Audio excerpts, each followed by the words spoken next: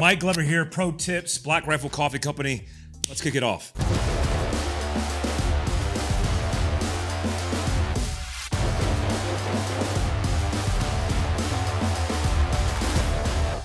If you didn't know, I was a Green Beret. It's a big deal. I'm sitting here and I'm using Green Beret tactics on how I set up my kit and staging it. A lot of guys heard of this everyday carry thing. It's like putting your crap into a place, or maybe you like that cool pocket dump. It's like, oh, look at that pocket dump. So when I look at everyday carry stuff, I want to stage it and consolidate it in one location. In special operations, we had kit rooms, staged areas that were typically plywood. Like if you were a Navy SEAL, you had cool, sexy stuff. If you're a Green Beret, we're poor, so we take like plywood and like push it together, and that's our little box. But the overall idea is I have access to all my equipment in one place, and I could do PCIs. I could pick it up, do an inspection, a pre-combat inspection of my equipment to make sure it's all good to go. For example, this is our tourniquet holder with a soft T wide by TacMed Solutions. It's in our tourniquet holder made for everyday carry.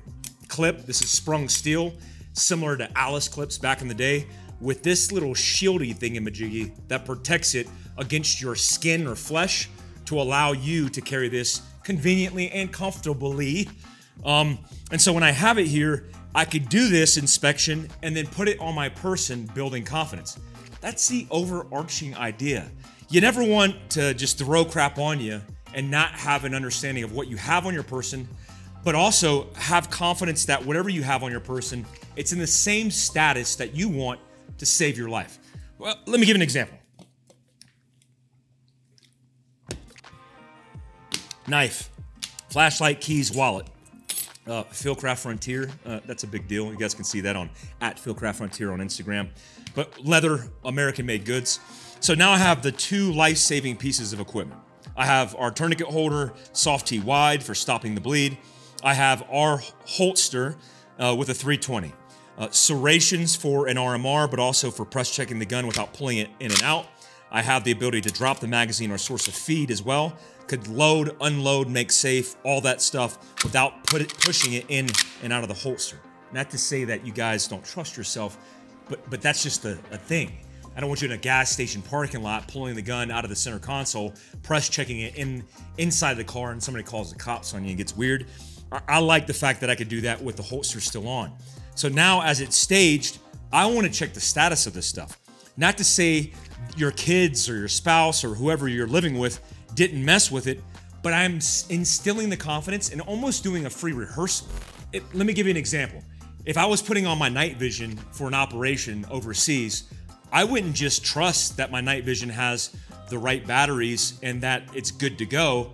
I would swap batteries so they're fresh, turn them on and do an ops check or an operations check, and then get my day started in the operation. Same thing with a gun. I'm just not just gonna keep it loaded, pull my gun and just trust that it's loaded. I'm gonna do a press check and make sure it definitively is loaded. So now as I have this little setup in this guy, I'm gonna pull this out, look at it and inspect it. So I'm not gonna take it apart and just, you might even do that. You might even do a free rehearsal and practice, but I'm gonna go ahead and look at it and go, okay, nobody's messed with it. It's in the same position, rubber band top and bottom, and then I'm gonna stow it away. So as I stow this away, I'm ensuring that it's properly stowed in the right position, turning it around, and then sticking it in ready access. I'm not even gonna go there. Evan wants me to, but I'm not. I'm just not. I'm gonna keep it cool, keep it professional. I just ripped my shirt just now. So now it's stowed. I know it's stowed. It feels comfortable. I'm good to go. Now I'm gonna take the pistol. So here's what I want you to get in the habit of doing. If you use our holsters, we both have the Tenacore and then the magnet retention holster that will be available at Sportsman's Warehouse. If I take this pistol out, I'm going to ensure the status of it because I'm assuming that every firearm is loaded, but it's an admin load. A lot of people don't believe in this idea of admin loading. It's a thing. I have all the time in the world to ensure this is properly loaded. So what I'm gonna do is I'm gonna drop the source of feed on this side, drop the magazine. In this case, because of safety, I wanna make sure I don't have bullets in it, but this would be topped off with a little window identifying that, oh yeah, there's brass in there. It's loaded with 21 rounds. Oh, by the way, this is a 320 SIG.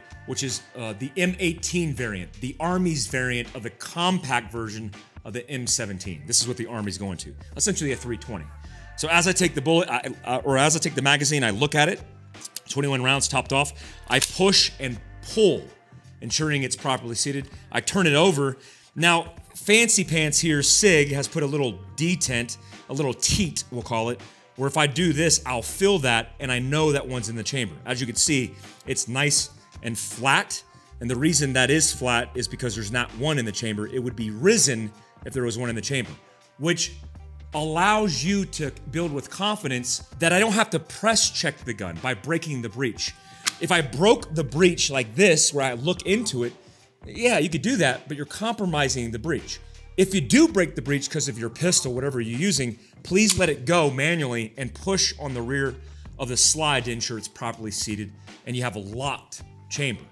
Now I know it's good to go, it's loaded, and there's no doubt it's loaded. Now I can put it away.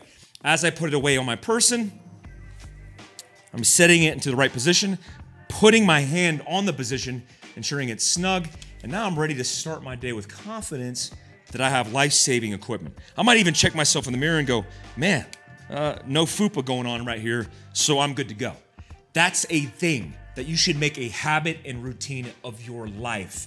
Why? Because it matters. Life-saving gear on your person matters. You are your own first response, and you're the capability. And if you don't take this serious, this world of everyday carry serious, who's going to do it for you? So, where you can get these mats, you could make your own mat. Get creative with a piece of wood.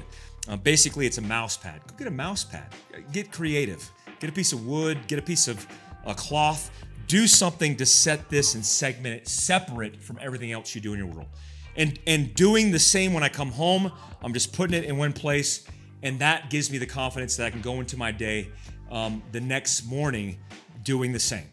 One caveat, the insurance here. Look, don't leave your guns out for your kids to get access. Have a plan to secure that.